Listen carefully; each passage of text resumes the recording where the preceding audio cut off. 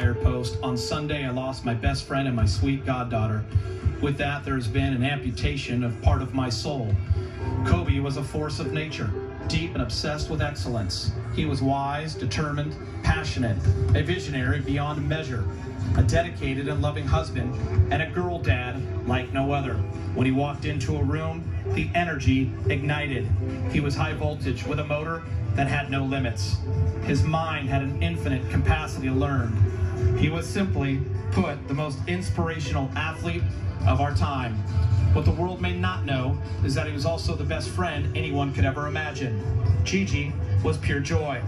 Her smile brought comfort to any and every occasion. She was brilliant, kind, and warm. And like her dad, when she stepped onto the basketball court, she took on an entirely different nature. And boy, could she play. Her basketball destiny was apparent, and the world knew it. She was also an extraordinary, loyal, and supportive sister, and a wonderful friend to my children. My son and daughter always left time with Gigi feeling better about life itself, everything Gigi stood for. I am so proud of.